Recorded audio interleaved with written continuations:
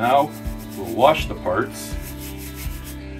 I use a little Dawn dishwashing liquid, some cool water, a gentle scrub brush, give the parts a little scrub.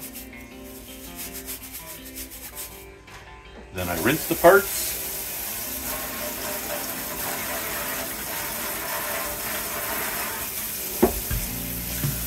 Then I set them out to dry.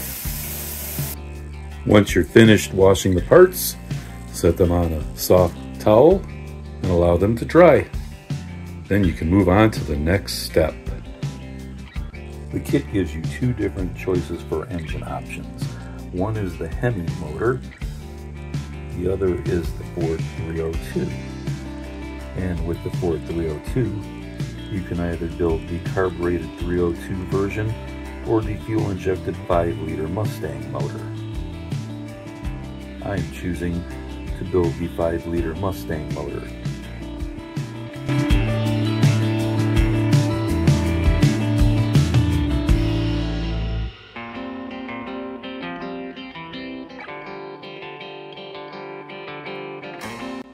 I painted and detailed the engine and added ignition wires from Gopher Racing, along with wire looms from the model car garage to hold them in place.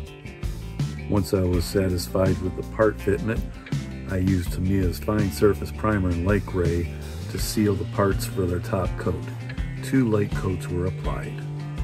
Once the primer dried and cured, I applied 3 light coats of Tamiya TS11 Maroon to the body and other body parts.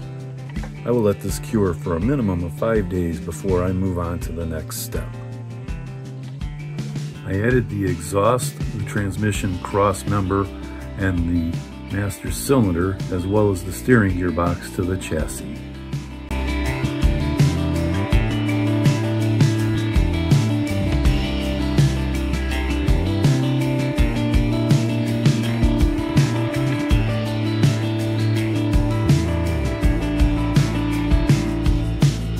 I assembled the tire and rim combination.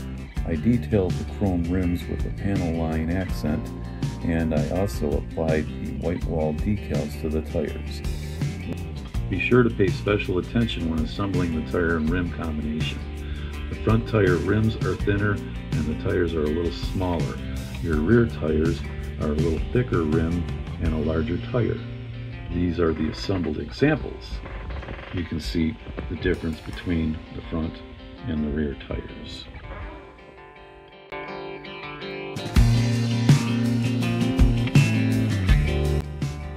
Putting on the I-beam front suspension was a little more tricky.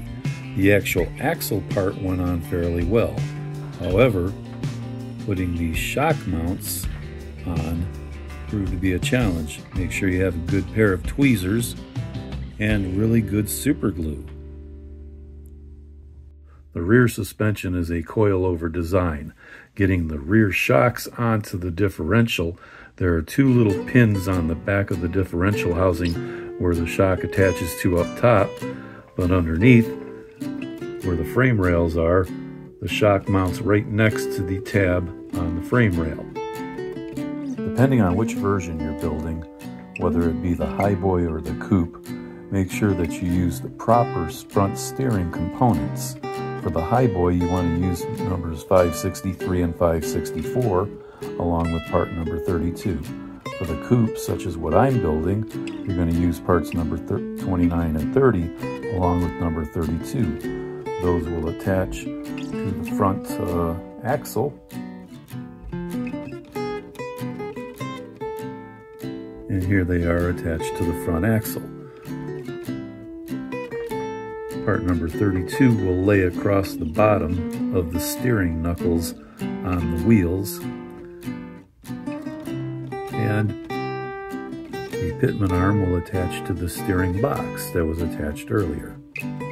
The rear trailing arms are attached to the cross member on the frame and then to the rear differential. There's a notch on the rear differential that helps align them.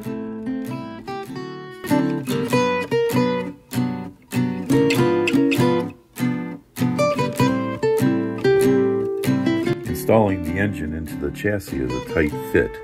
You will have to gently pry the transmission tail shaft into the cross member.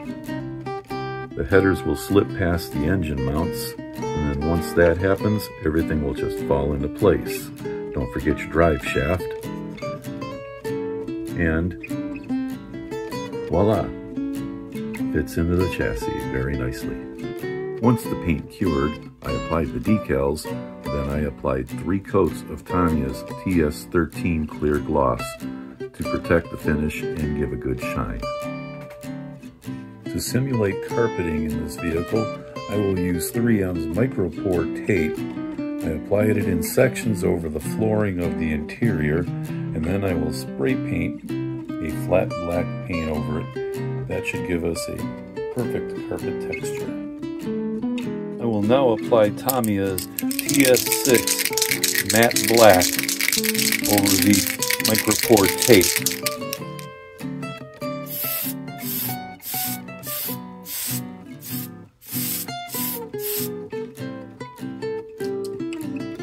We'll let that dry, and then we can continue with the interior assembly.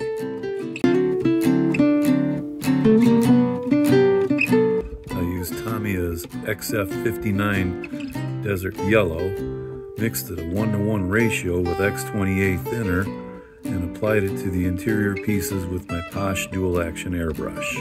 The interior parts are detailed and ready for assembly. The interior assembly is now complete.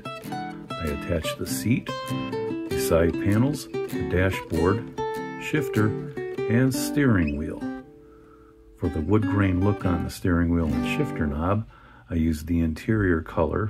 I dry brushed a gloss brown and then final coated it with a turn signal amber to give it a warm wood look. I added the running boards to the chassis. Now the running boards must be installed first before installing any other body part.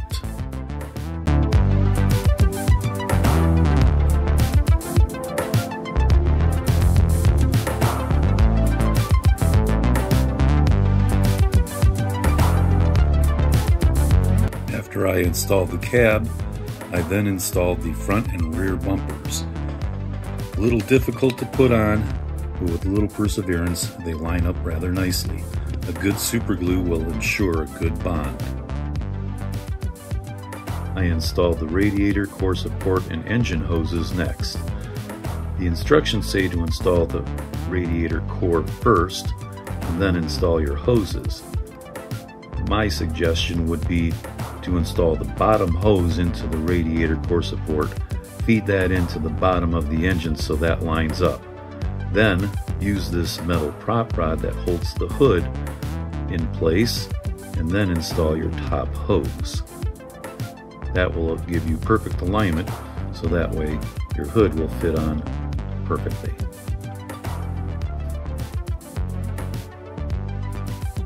I installed the rear tail lights, the license plate, and the rear trunk lid. I installed the front headlights. These are probably the most difficult part of the build, putting these headlights onto a tiny little tab and putting the tiny little tab into a tiny little indent in the fender. Good luck! I used canopy glue to hold it in place. And there you have it, Revell's 32 Ford 5-window coupe, complete.